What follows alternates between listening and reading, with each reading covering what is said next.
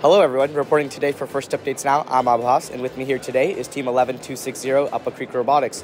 They were our previous Freight Frenzy World Champions, and I'm sure they're looking to repeat it again. Currently they're ranked 8th in their division. I'm sure they'll be right around there, hopefully even higher once qualification matches end later today.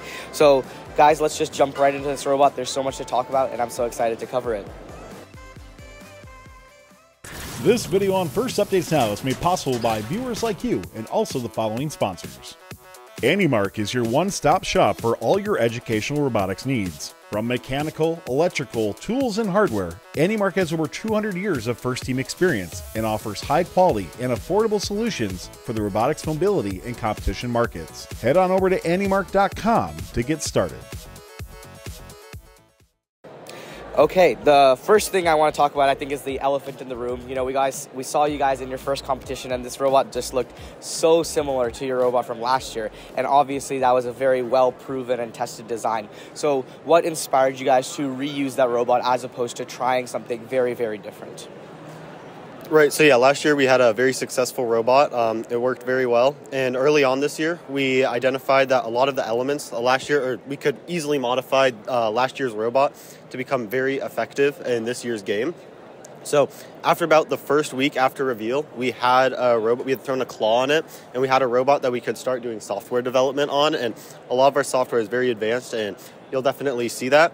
And everything on the base has been redesigned to fit this game the best that it can. However, a lot of the elements from last year's robot are present. Yeah, so let's talk a little bit about the software. As far as path planning and path following goes in autonomous and teleop, I know you guys have a lot of software enhancements. Walk me through those, how you guys use them, and how they've been working out for you guys. Yeah, so as far as like path following and autonomous, we like to use peer pursuit, which is really nice. It's really nice because you get to look ahead a few points, and then because of that, even if you like get knocked off or anything like that, you stay on the path. And last year we had the idea, because the paths you're driving are so repeatable, of using that same path following algorithm in teleop.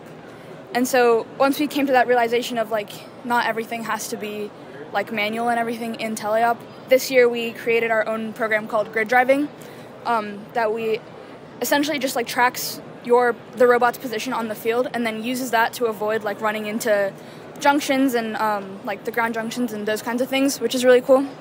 Yeah, no, that's perfect. So talking a little bit about your turret now, how has it changed from last year? What upgrades have you made to it? And do you like having the turret, or if you could go back, would you change it to a different design?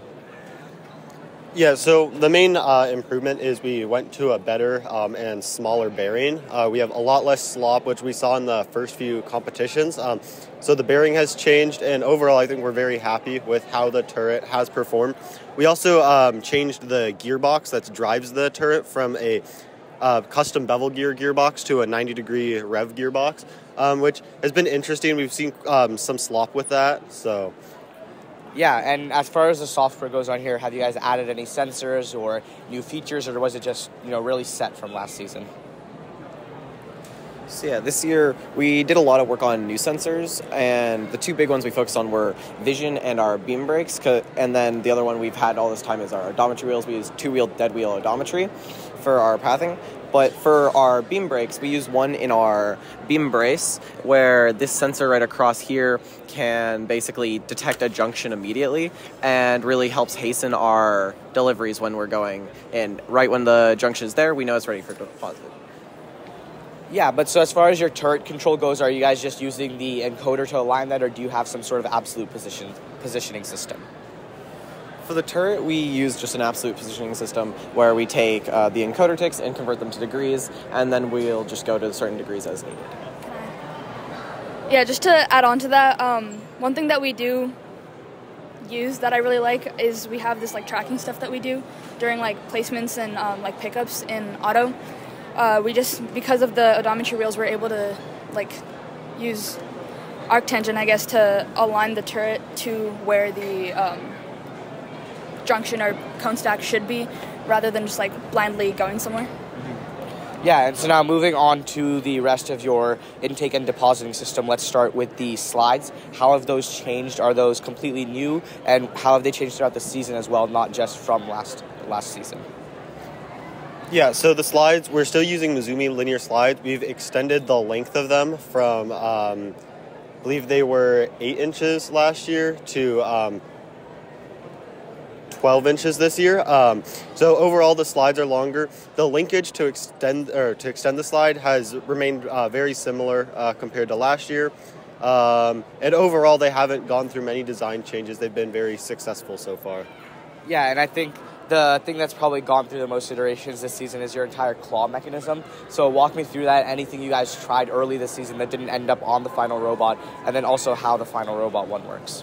Okay, so early in the year, our first design was a rubber band intake. It just used a rubber band that we would pull out that would go around the cone, and we used that for quite a while because it had a very large capture radius, which we thought would help us during Auton. However, there were a lot of issues with the stability of the rubber band. So then we switched to a more traditional conventional claw design that you'll see many teams using. We have polycarbonate on the sides to add extra compliancy when forming around a cone, as well as foam on the inside for grip strength. Yeah, and so as far as sensors you guys have going on for your claw, I know you mentioned the beam brake on your junction aligner. Is the junction aligner something you had this entire season, or was it added later throughout after you saw that being adopted by other teams? We've had the junction aligner pretty much all season. It was one of the first major projects we worked on. It's gone through many different design changes, especially in the breakaway system. Since it is so far and exposed on our robot, we put a lot of effort into making sure that it could be safely broken and it would snap back into place in case something bad happened. Yeah, no, that's really cool. And I think another thing that's really unique about you guys this season especially is your cone uprighting mechanism. So if we can just flip the robot around and talk about that, it is so, so cool. And I think everybody really needs to see how it works. So can you please walk us through it? Yeah. So we have on the back of our robot is just a servo-controlled bar that we can raise and lower. And on the back is this arc thing. It has a very large capture radius, so we're able to write cones without having to be super precise. So we just lower it, and then we can just drive back our robot. Here, right? Drive back the robot, and it will write the cone, and then we can just flip it up, and it's ready to be intaked again. And due to the natural curvature of, or the way that a cone will roll in an arc, it allows us to pick it up from pretty much any angle. Yeah, no, that's fantastic. And talking a little bit about the manufacturing behind this component, how did you make it? Is it just completely 3D printed, or what is it made out of? It is carbon fiber rods that has 3D printed, all the angles are 3D printed to give it the arc shape. So then all of the rods are just straight, you didn't bend any of them, and you just installed small connecting pieces? Correct. Okay. Awesome, yeah. And so just from a general match strategy perspective, how do you guys approach a match, deciding what to do and then how to deal with your partners, your opponents, and try to get that win? For match strategy, at the start of the season, we were looking at the points, and we decided that spreading out and getting ownership was a really strong strategy, hence why we went for a small, fast base. So our main strategy is play just slow, don't miss a cone, and just get a lot of ownership throughout the field. We generally stay away from circuits just from them being very quick to break. So for match strategy, we'll just try to go through all of our cones one by one and place them all around and control as many junctions as possible. Yeah, awesome. Do you have anything to add? No, I think that's pretty spot on. Okay, cool. So Up-A-Creek, thank you so much. This has been a fantastic interview. You guys always just build and program such amazing robots. This year is definitely no exception. Reporting for First Updates Now, I'm Abbas, and with me here today is Team 11260 Up-A-Creek Robotics. This video on First Updates Now is made possible by viewers like you and also the following sponsors. AnyMark is your one-stop shop for all your educational robotics needs. From mechanical, electrical, tools, and hardware, AnyMark has over 200 years of first-team experience and offers high-quality and affordable solutions for the robotics mobility and competition markets. Head on over to anymark.com to get started. Don't forget to like, subscribe, and ring the bell to stay up to date on our new videos. Keep the conversation going and provide your input to our content. Watch our live shows at twitch.tv/firstupdatesnow. Join our Discord at discord.gg/firstupdatesnow and check out Fun FTC on Facebook, Instagram, and Twitter, and First Updates Now on Facebook, Instagram, TikTok, and Twitter.